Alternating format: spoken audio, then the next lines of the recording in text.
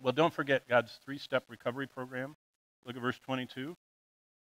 He says, unless they repent, God wants us to repent. So if you want to avoid emptiness, restlessness, and boredom, remember this. God is not mocked. Be not deceived. God is not mocked. Whatever you sow, you're going to reap. It's called the consequence engine. Well, you say, where's the grace of God and all that? Let's talk about the grace of God. The grace of God, Titus 2 says, teaches us what I just taught you. It teaches us we must deny ungodliness and worldly lusts. Well, let's finish up the Thyatirans. Now to you I say in the rest of Thyatira, as many as not known the depths of Satan, you're not trafficking in all this sin, I'm going to give you all these promises. And then he says, if you're a Christian, you'll hear. Well, what is the Lord's plan? It's to overcome Satan's plan. Satan, it says in John 10, his program is kill, steal, and destroy. He wants to kill your spiritual life. He wants to destroy your joy. He wants to steal your fruitfulness and boldness. That's Satan's plan. How does he do it? By getting us to drift and go the wrong way and not respond to the Lord. What's God's amazing offer? Well, you see it right there. God has great plans for us. I'll give power over the nations. You'll rule with me. And I'll give you the morning star. That's God's plan. Hey, I still have, let me get to the last point. I have 2 minutes for this. Do you know what the byproduct is of living the life God wants us to live? We have incredible boldness. Not in ourselves, in the power of the Holy Spirit. The Holy Spirit gives us incredible boldness. Bonnie and I just spoke at a conference in Chiang Mai. I've mentioned it before. It was several hundred medical missionaries. 2 of them were from Myanmar. You know what Myanmar? Burma. This is their report. They stood up there as they gave their report at this conference we were at.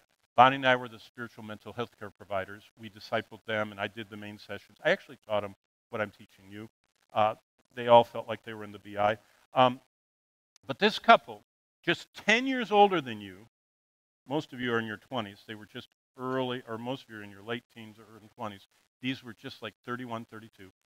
They had invested their lives in Myanmar. They had both gotten their medical training. She was a physician's assistant. He was an MD. They were serving in Myanmar, and they said, we went there because we wanted to go to the darkest spot on earth. I said, what is it? They said 90% of all men in Myanmar over the age of 18 are addicted to opium.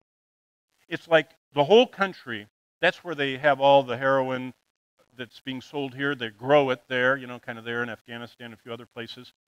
They have had a civil war longer than any other spot on earth. They're still at war, in a war that started in World War II at the end, and they're still fighting it over there, a civil war between the 2 factions, over 60 years.